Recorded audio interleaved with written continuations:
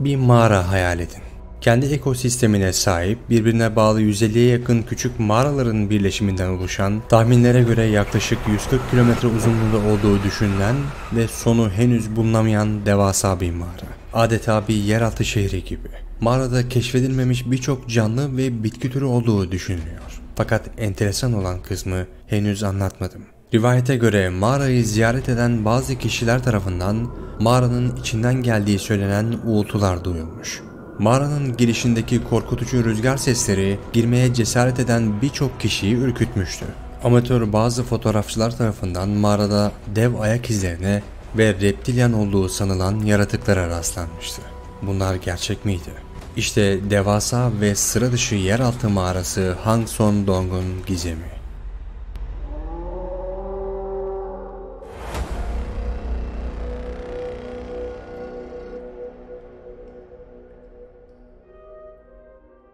Her şey mağaranın bugünden tam 30 sene önce 1991'de Vietnamlı çiftçi Ho Han'ın tesadüfen keşfetmesiyle başladı. Ho Han o sıralar ailesini geçindirmek için Nha Bang Ulusal Parkı'nın yakınlarında odunculuk yapıyordu. Aradığı şey aloe bitkisiydi. O zamanlarda bu bitki oldukça değerliydi. Reçine parfümü yapmak için kullanılıyordu. Fakat Milli Park yakınlarında bu bitkiden bulamadı. Ormanın derinliklerine inmek zorundaydı. Ormanda birçok yabani hayvan olduğu kulaktan kulağa yayılmıştı. Fakat o ailesine bakmak zorundaydı ve gitmekte kararlıydı.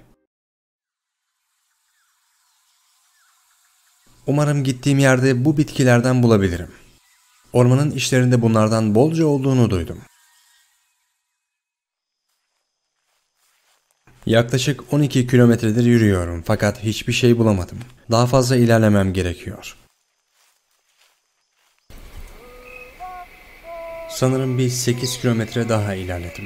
Ormanın bu batı yakasında kaybolmuş olabilirim. Gökyüzünde bulutlar çoktan toplanmaya başladı bile. Bir barınak bulmam lazım. Bir kayaya yaslandım. Burada biraz dinleneceğim. Ho Han kayaya yaslandığında arka tarafından gelen kuvvetli bir rüzgar fark etti. Üstelik rüzgarın geldiği noktada akan su seslerini bile duyuyordu. Bu kuvvetli rüzgar ve su sesleri de nereden geliyor? Kontrol etmek için geldiği yere doğru gidiyorum.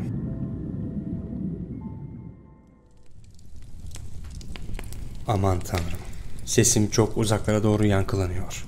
Bu çok büyük bir mağaraya benziyor. Bölgede birçok mağara gördüm fakat bunun gibisini ilk kez görüyorum. İçeriden gelen rüzgar. Sanki yer altında başka bir dünya varmış gibi. İçerisi çok karanlık. Halat ve fener olmadan buradan öteye gidemem. Ho Han gün ağardığında yola çıktı ve eve geri döndü.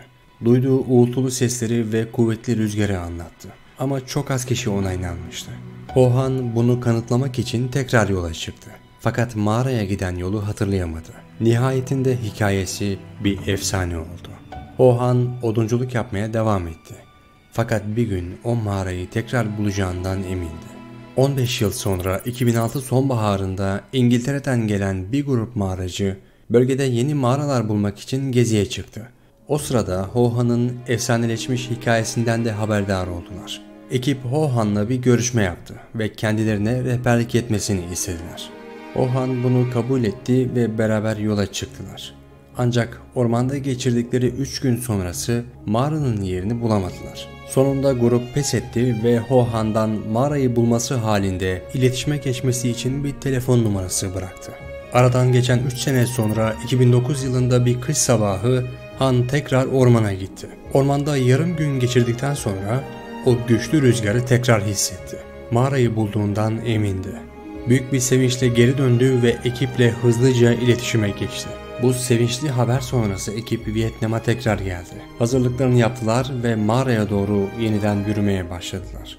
6 saatlik bir yürüyüş sonrası mağara bulunmuştu. Doong mağarası. Türkçe adıyla Dağ Nehir mağarası. Onların haberi henüz yoktu fakat buldukları mağara kendi ekosistemine sahip dünyanın en büyük mağarasıydı.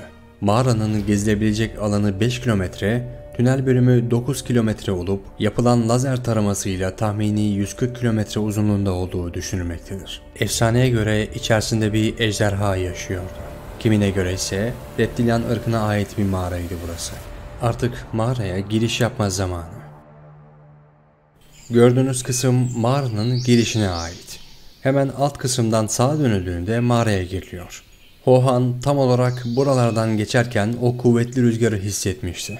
İşte mağaranın girişi. Şiddetli rüzgarların mağaranın o kireç taşı yapısını nasıl da şekillendirdiğine bakın. Bazı kayalar üzerindeki yosunlardan anlıyoruz ki daha önce burası sular altındaymış. Muhtemelen akarsular buradaki kireçsi yapıyı zamanla yavaş yavaş delerek bir nehir yatağına dönüştürmüş ve sular zamanla çekilmiş. İçeriye doğru ilerliyoruz. Duvardaki şu bozulmalara da bakın. Nemden dolayı akan sular nasıl da aşındırmış mağara duvarını. Sanki insan yapımı bir şaheser gibi. Başımızı çevirdiğimizde karanlığa doğru ilerleyen eğimli bir mağara görüyoruz. Işıklandırma olmadan keşfetmek imkansız. Ve içeriye doğru giriyoruz. İçerisini aydınlatılmış bir şekilde görüyorsunuz. Geldiğimiz noktaya bakarak bunu daha iyi anlayabilirsiniz. Bu kısımdan uzun bir nehir yatağı geçiyor.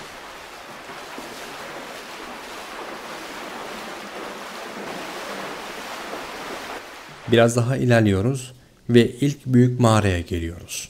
Burası bir Boeing 747'nin içinden geçebileceği kadar büyük. Ya da 3 tane planör uçağının yan yana geçebileceği kadar. Hemen ileride bir dikit görüyorsunuz. Buna benzerliği yüzünden Hand of Dog yani köpeğin eli adı verilmiş. 70 metreden yüksek bir dikit. Dünyanın en büyük dikitlerinden biri olabilir.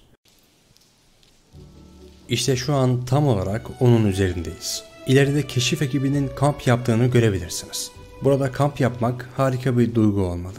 Artık mağaranın heyecan verici kısımlarına doğru ilerliyoruz. Yukarıdaki açıklık üst zeminin mağaranın içine çökmesiyle oluşmuş. Bu sayede içerisi bolca aydınlanıyor. Daha da ilginç olan kısmı yukarıdaki açıklık sayesinde içeriye giren güneş ışığının bu devasa alanda bir ekosistem oluşturması.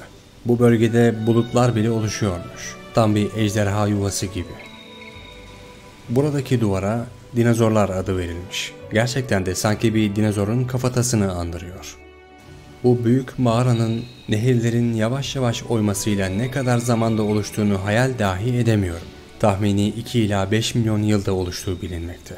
Ekosistemden çıkıp mağaranın karanlığına doğru tekrar ilerliyoruz. Mağaranın bu bölümü saf fosilden oluşmakta. Tavandan damlayan sular yerde muazzam bir görsel oluşturmuş. İlerleyip mağaranın diğer ekosistemine sahip kısmına geçiyoruz. Döndüğümüz yere bakarsanız buradaki insan boyutundan mağaranın nedenle büyük olduğunu gözlemleyebilirsiniz. Mağaranın aydınlığa kavuştuğu diğer bir kısmı. Sanki filmden bir kare gibi. Burası Edam bahçesi. 2 futbol sahasına yaklaşık bir uzunluktadır. Bu kısımda daha çok ormana benzer bir yapı görünmekte. Burada uzun ağaçlar, kuşlar ve belki de yukarıda görmediğimiz cinsten böcekler var. Soldaki duvara dikkatli bakın. Sanki bir şey buraya pençelerini sürtmüş gibi. Muhtemelen bir fay hattının izleri. Kaşifler tarafından burada maymunlar hatta yılanlar görülmüş. Mağaranın yakın zamanda keşfi nedeniyle buradaki türler hakkında çok az bilgiye sahip olunmuş. Görkemli Edam bahçesine veda ediyoruz. Mağaranın karanlık kısımlarına doğru devam ediyoruz. Yine bu kısımda başka bir keşif ekibinin kamp kurduğunu görüyoruz. Şimdi Doong mağarasının daha karanlık ve eğimli kısımlarına doğru ilerliyoruz. Aydınlatma cihazı olmadan tamamen zifiri karanlık bir yer. Burada herhangi bir canlı yaşamıyor. Tabi bildiğimiz kadarıyla. Bunların birer balık olduğunu düşünebilirsiniz fakat sadece ayak izleri. Burası mağaranın ilerlenebilen son kısmı. Tamamıyla sular altında kalmış. Ve ileride ne olduğu, hangi canlıların yaşadığı bilinmiyor.